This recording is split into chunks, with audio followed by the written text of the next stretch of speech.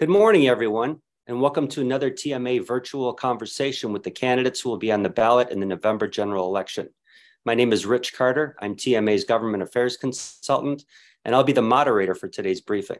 I'm joined by TMA news editor Fran Eaton, and our special guest today is Congressman Bill Foster, a Democratic member of the U.S. House of Representatives who is running for re-election against Republican Catalina Law for the 11th Congressional District seat in the November 8th general election. Good morning, Fran and Congressman Foster. Good morning. Great to have you. Great to have you. With hundreds of county, state, and federal candidates on the ballot in Northern Illinois in November, TMA members and their employees are in a great position to help decide who will represent them in Springfield and Washington, D.C. going forward.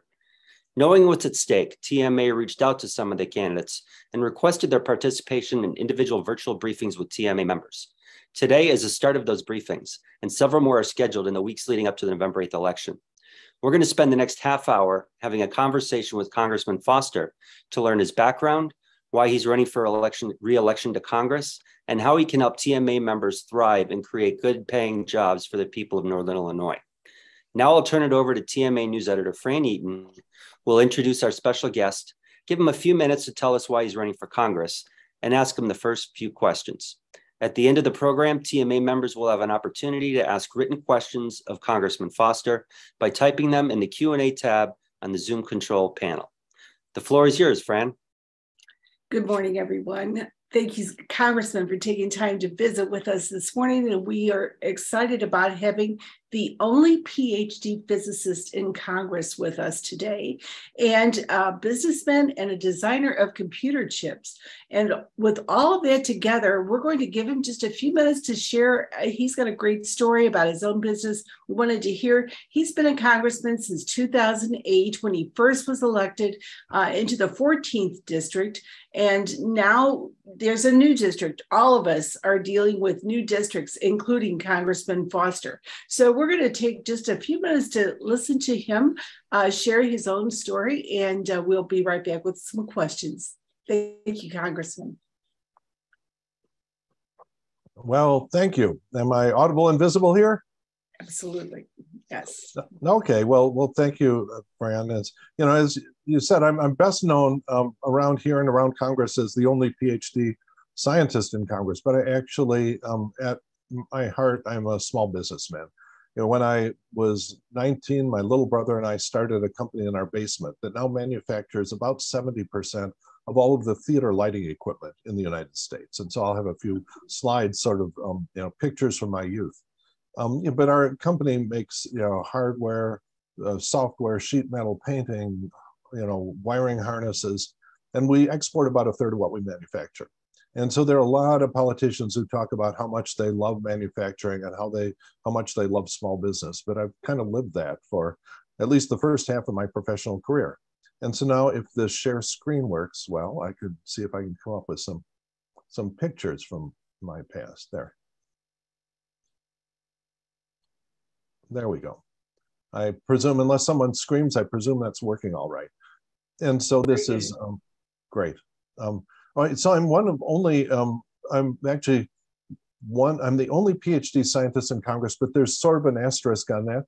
I am joined in Congress by Jim Baird, who is a lifelong farmer from central Indiana, who in his youth got a PhD in swine nutrition. And so he and I are great partners on various things as well. But it's interesting, if you look at Congress, anytime you have three numbers that add up to 100%, you can plot them on one of these triangle plots. It's like a ternary alloy plot for those of you that are big metallurgists here. And so that what I did is that this is about 10 years ago, but the situation hasn't changed, is that you can take any governing body and then sort of divide them up into whether the fraction of them that are lawyers, the fraction of them that are technical people like scientists and engineers, and everyone else who I call career politicians. And so interesting, if you look at the European Commission, they're about an equal fraction of politicians, scientists, and engineers and lawyers. In China, they're right along the 0% lawyer line, which is sort of, you can see that in their behavior. The United States Congress, unfortunately, is down along the 0% scientist line. And that you can also see, unfortunately, in our behavior. And so my business background started in 1974 when my little brother and I had the bright idea of using the newly invented microprocessor to make a device to control theatrical stage lighting. And so that was our idea. And so we descended into the basement and started building a prototype. And then after a little while, Dad kicked us out of the basement. And so we had to move up to my bedroom. And this is a picture of my bedroom when we were assembling our first production module. So this one actually ran the lights at the MGM casino for several decades, actually. And so that's me on the left with a cute little flip there. So I did the hardware and the software design, and my little brother did a lot of the business stuff. And you can see on the right, those are all my physics books, sort of coming into disuse as our company grew. And I barely graduated from the University of Wisconsin because our business was starting to take off, and I wasn't spending too much time. And those of you who have probably as much gray hair or missing hair as I do may remember 8-inch floppy disks, which is what our operating system was. And then on the left is the thing that we manufactured for the first several years. It was marketed by a company, one of the existing big players, called Berkey Colortran. And so we just manufactured it because no one was going to buy a theater lighting controller from a couple of 19-year-old kids, but they would if it had someone else's name. We had a big breakthrough several years into the business when we got the contract to make the control system for the Disneyland Main Street Electrical Parade, which was it was like a big breakthrough. This was the control console that we built for that. And so for decades, this ran the Disneyland Main Street Electrical Parade, which is one of the big things that they do. And our company's done a number of other things, including, this is the London Olympics and the Millennium Fountain. If those of you familiar with downtown Chicago will probably recognize that. That's our company's equipment. The Lyric Opera. Yeah, we're probably 90% of the lights on Broadway, 50% of touring rock and roll, and 70% of churches, schools, community theaters, and so on. And we had our big breakthrough in rock and roll when Bette Midler took our equipment out on tour, I guess in the 1980s. And the tour was such a big success that the next thing up was the Rolling Stones, who have used our equipment pretty reliably since then. And this is our company today. And when we got our first production order, and actually got paid for our first production order, we moved into a little metal shed in a cornfield, and now it's a great big metal building in a cornfield. And actually this slide is obsolete. We have over 1,200 employees. It's in Middleton, Wisconsin, sort of in suburban Madison. Yeah, my brother and I grew up in Madison, which is why the business is there. And this is a picture of my younger brother and me, and part of the factory in the background, with our prototype from a million years ago, about 40 years ago, that controlled the lights and actually worked. And so this is that's a picture there that shows more than anything the ravages of testosterone on the male hairline. It's pretty interesting to look at how the difference. Anyway, so after running the business for most of a decade, I returned to my first love, which was physics. I got my PhD from Harvard in high energy particle physics. My PhD thesis was building a giant tank of water underground in a mine underneath Cleveland, Ohio, where we had a huge tank full of ultra pure water, then surrounded it by super sensitive light detectors, looking for what's called proton decay, which I won't spend the half an hour here talking about. That's actually a diver there who's diving in our big tank of water in the underground cavern. So we didn't see proton decay, but what we saw is when in the Greater Magellanic Cloud about 160,000 years ago, a star blew up, went supernova, and for the next 160,000 years, the pulse of light traveled toward the Earth. It arrived at the Earth in 1987, along with these ghost-like particles called neutrinos. And so the astronomers saw the flash of light, and we saw the burst of neutrinos in our underground detector. And so it was a tremendous success for unanticipated reasons. But I spent most of my career at Fermilab, Fermi National Accelerator Lab, just north of Aurora. Actually, it's in Batavia, if you know the area well. And so that's what it looks like when you fly over the area. And for the first 10 years, I designed and built what are called the particle detectors. What we were doing is we were smashing protons and antiprotons together to make particles that have not been around since the Big Bang. And so when you smash them together, you get a spray of particles, and then you have to build equipment to analyze it.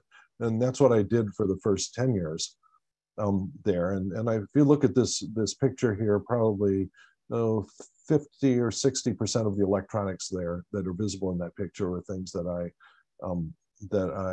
designed and led the teams that built them. And we had a lot of great discoveries. The most significant one was the discovery of the top quark, which is the heaviest known form of matter. It's a single subatomic particle that weighs more than an atom of gold. And for various reasons, it's probably the most massive particle that will ever be discovered. And so it's something that I think we're not proud enough of, and we don't brag about enough, frankly, that it's on the prairies of Illinois where we have made discoveries that will be in the science textbooks forever, like the discovery of the top quark. And we should be very proud that the state of Illinois and the federal taxpayer is willing to pay for that sort of thing. And so I spent the next 10 years actually building the accelerators. And if you go back to the picture there are two accelerators here. The one in the back is the superconducting accelerator. The one in the front actually contains a machine that I invented and built as one of my last projects at Fermilab.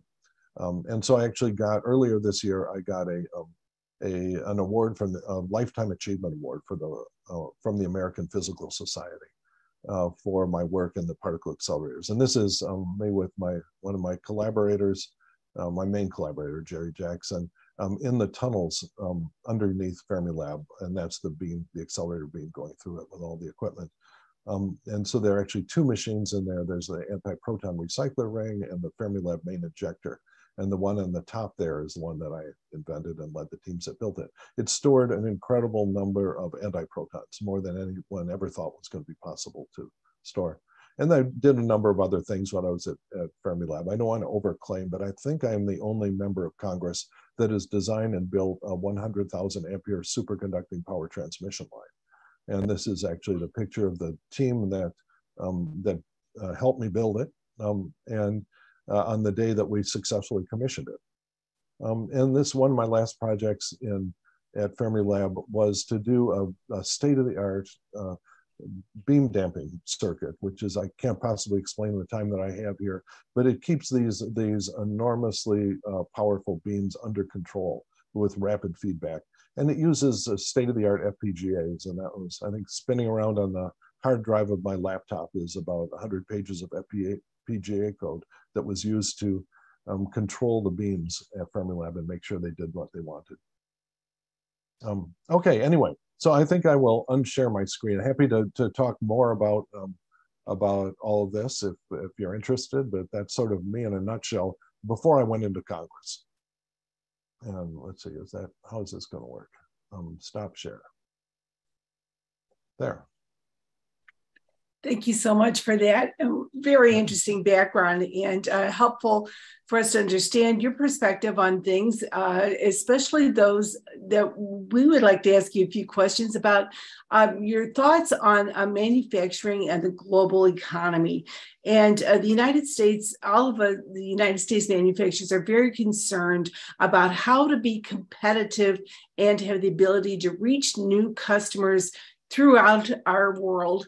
And so just in a nutshell, could you give us an idea on how you describe your position on international trade? It's really important to us. Yeah. Well, as I mentioned, our company manufactures in the United States, and we export about a third of what we manufacture. I actually no longer own the company. When I entered politics about a decade ago, I had my partners buy me out. Just for full disclosure here, because I did not want to be casting votes that affected my net worth. And so I haven't seen, the financials for the company for about a decade, but I, talk to my family all the time and know pretty much what they're still up to.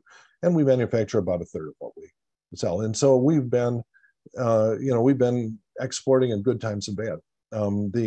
I think the biggest thing that, one of the things that got me to run for Congress is the mishandling of foreign trade in the early 2000s. If you look The time at which most manufacturers threw in the towel on manufacturing in the U.S. was the early 2000s, when we made this historic mistake of letting China into the World Trade Organization without having an agreement that they not manipulate their currencies. All right, and when they manipulated their currencies for about 5 years, from roughly 2000 to 2005, it gave China an artificial 40% advantage. Okay, and if you're a manufacturer and one of your competitors has an artificial 40% advantage, it's really tough. You know, we were fortunate because we had patents that were at least respected in the European markets. They, of course, violated them in China. But in the European and South American markets, we had solid patents that protected our exports there. But you know, there's a huge problem with that. So we have to make sure that when we enter into agreements that we actually enforce them. And one of the difficulties with that, when I tried to engage in the early 2000s, and my brother did, to get the administration to start enforcing these agreements about currency manipulation. That basically the problem was that there were a bunch of very large transnational companies that had very good lobbying teams that were all about manufacturing in China and exporting to the U.S. and making a lot of money doing that. And the fact that they had a lot of our government by the throat then, and we just agreed to a bunch of stuff that we should have. And so that's my reading on the main reason why so many companies threw in the towel on U.S. manufacturing. You know, when we started our company, when we wanted crystal oscillators, you know, we bought them from Connor Winfield in Aurora, must be. And just on and on, we got circuit boards from a number of circuit board houses in the Chicago area, and now most of them are gone. And so this is it's been a huge problem for a long time. You know, the problems with the chip industry is something we're very familiar with. Our company almost went bankrupt twice because a key chip supplier was unable to deliver the product we needed to manufacture.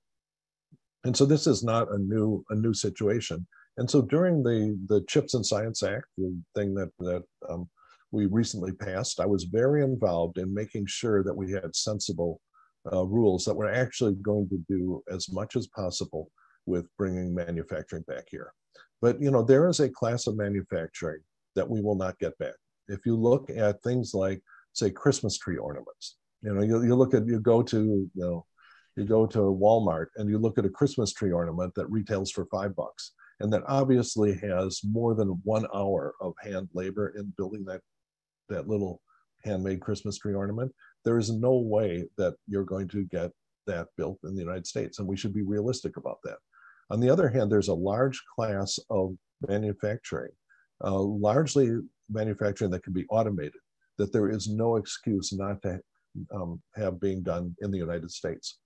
And so that, I think, is the distinction we have to make, is to understand which products we can realistically bring back and make sure that we have the state-of-the-art technology and the workers to support it, so that when we reshore that manufacturing, we reshore it with state-of-the-art technology. And you know, my basic position from a political point of view is that, you know, if the robots are going to take everyone's job, I want those robots in the Illinois 11th district. Okay.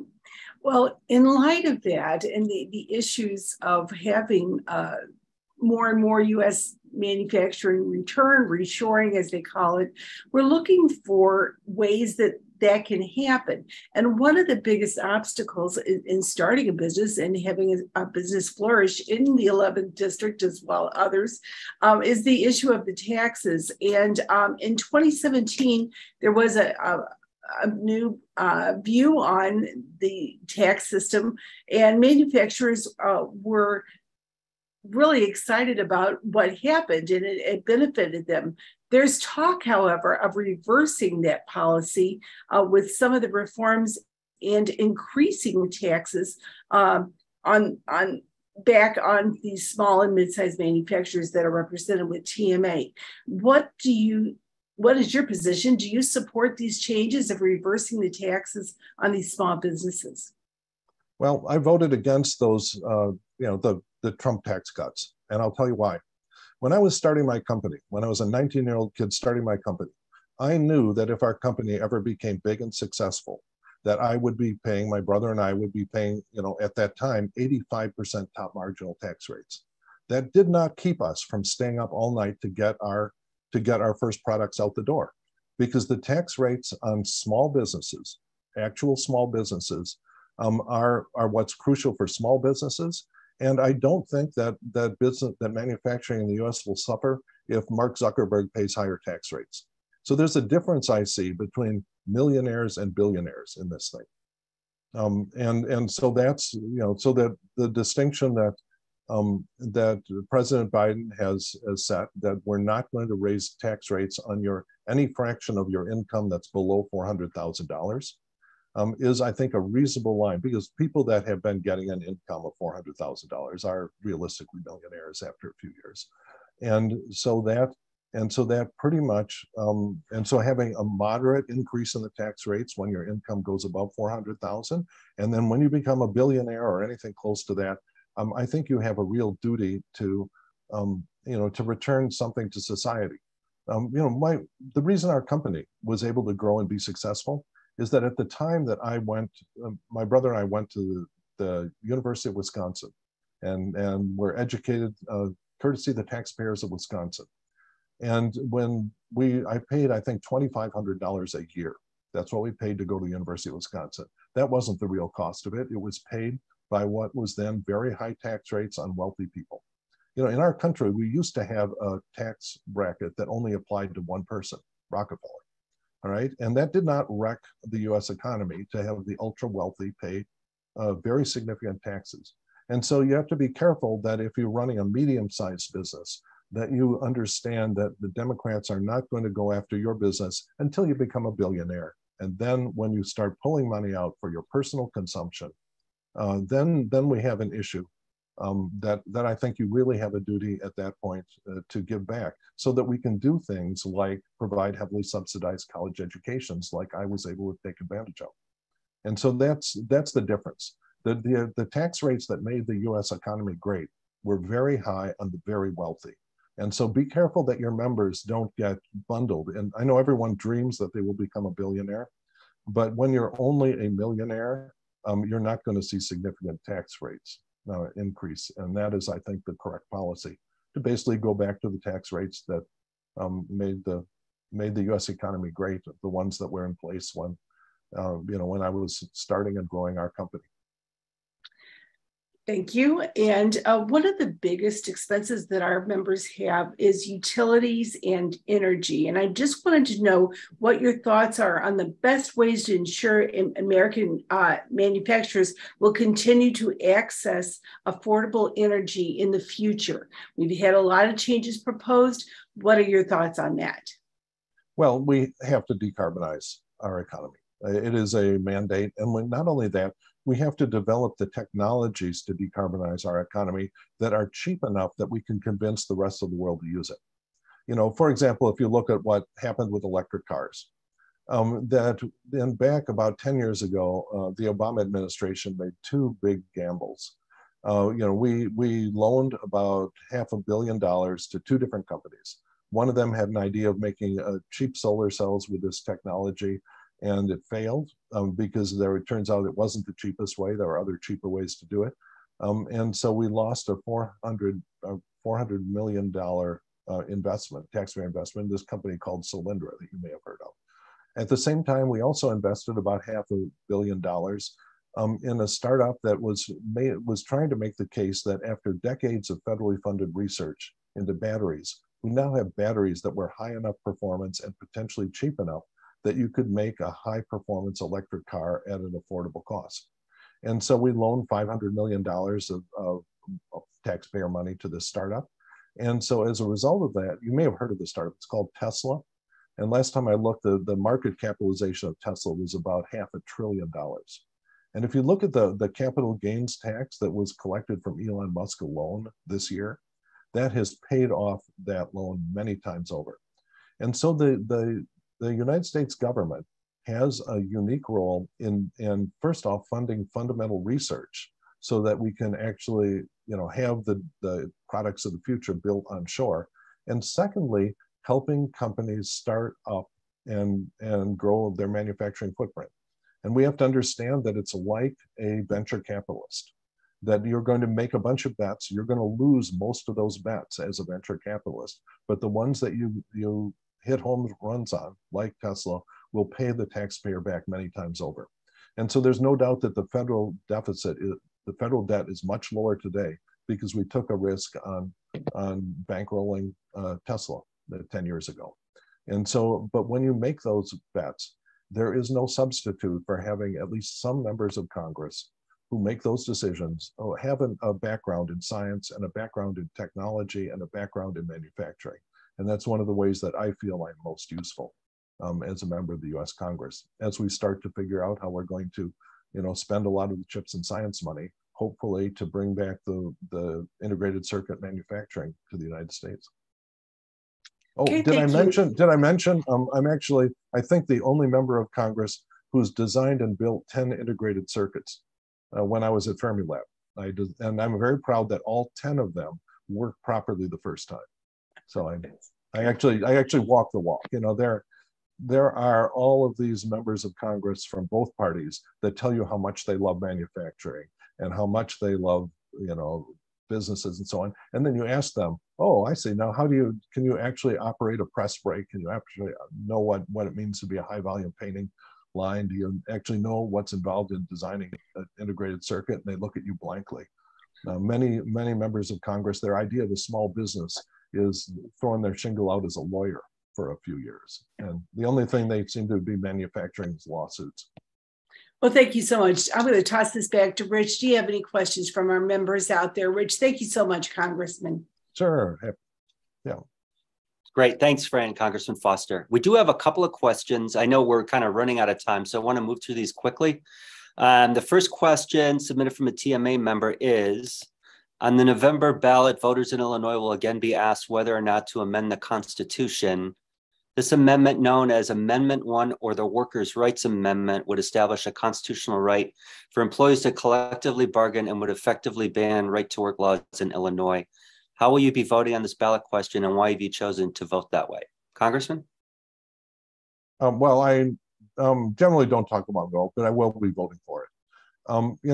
Our company is not unionized, and but the way we have run it is that when unions say, hey, we're thinking of organizing, what we do is we talk to them, and we invite them in, we have them talk to our employees, and then we talk about how the wages that we pay compared to the nearby unionized places. And in all cases, we've looked everyone from the IBEW to the Stagehands Union. They come in, they look around and say, you are dealing with your employees fairly, and we actually can't really offer an advantage if your workforce will be organized, and that's why we are not unionized. On the other hand, there are many instances where companies, frankly, abuse the workers, and in those situations, workers have to have the right to collectively organize. And so this is why I'll be in favor of it. It's possible to have a very successful company by paying union scale, and I'm in favor of it. Great. All right, we have one more question from a TMA member. Question is, how is the government planning to deal with inadequacies of the electrical grid systems and electrical power generation with the rise of electric vehicles? That is great. Actually, one of my next Zoom webinars coming up in the next week, the Department of Energy is having a whole series of discussions on the future of the grid and how we plan it, because it's got to be thought about carefully. Illinois is in a very good position that we got about 70% of our electricity, 60 to 70% of our electricity from nuclear. And so that's a very good, solid 24-hour-a-day base load. That makes it easier for us to add additional variable, wind and solar power. And so we're in a good position that way. But we have to understand how these pieces are going to work together. Another thing that I'm working on very hard is to get the federal money for a hydrogen hub in Illinois and the surrounding states. Governor Pritzker just announced a big collaboration of all the states surrounding Illinois with, I think, basically being led by Illinois, to establish a hydrogen hub. The government is going to be spending $8 billion for roughly 5 hydrogen hubs. And one of these should certainly be in Northern Illinois. Because if you look at all of the, the refineries, the plastic companies, all the things that depend on fossil fuels, they are not going to be there 30 years from now. But if we can transition them to operate off of hydrogen, they can produce the same or similar products without wrecking the atmosphere and wrecking the climate. And that has to be our goal. And there are a bunch of really exciting new technologies based on hydrogen. And in Congress, that's one of the things that I'm pushing, both nationally and specifically for the state of Illinois. Great. Thanks so much, Congressman. Unfortunately, we've run out of time. Congressman Foster, do you have any closing thoughts for TMA members? Just take a minute or so. Well, yeah, just one thing. There's a narrative, that Illinois is a state that's, it's very poorly run, it's high tax, all this sort of stuff. But the thing that's driving that is not appreciated enough. That every year Illinois loses between 20 and $40 billion because we pay a lot more in federal taxes than we get back in federal spending. And the thing that drives this is the United States Senate. The United States Senate is completely dominated by low population rural states. And these states abuse the fact that they are overrepresented in the Senate. So if you look at the federal highway spending formula, it's not a formula at all. It is a bunch of percentages that were negotiated to buy votes in the Senate. And it is a formula that it basically screws Illinois and all the high population states. And you see that all again and again. And this has been studied by right-wing institutions like the Tax Foundation, ever since the 1970s. In the 1970s, we were losing about $20 billion a year. And now it's between $20 and $40 billion a year, depending on business conditions. Now, if you ask the question, if instead of writing a check every year to the Sun Belt, because that's sort of what the average citizen of Illinois writes a check for about $3,000 to the citizens of the Sun Belt by this mechanism. And if instead of doing that, we would have put that $20 to $40 billion a year in a rainy day fund, the balance in that rainy day fund today would be over $1.5 trillion. That is the value of the missing investment because we're being ripped off by the United States Senate. And so that as a member of the House, one of my duties is to try to push back against the fact that, all the low population states and the Sun Belt states have been bleeding us dry for many decades. And so that is the real reason that Illinois is in financial trouble. Because if we had a rainy day fund with $1.5 trillion in it, we would not be worried about a pension shortfall of $100 billion. So we just have to make sure that we think carefully about the root cause of the financial stress in Illinois, which is the United States Senate and the small population states that are sticking it to us. Great. Thanks, Congressman. That will do it for today's virtual conversation. I want to thank Congressman Bill Foster for joining us today, along with TMA News Editor Fran Eaton, for leading a wonderful discussion. And of course, we want to thank all of our TMA members who took time out of their day to join us and become more educated on the candidates who will be on the November ballot. Thanks, everyone, and have a great day. Goodbye.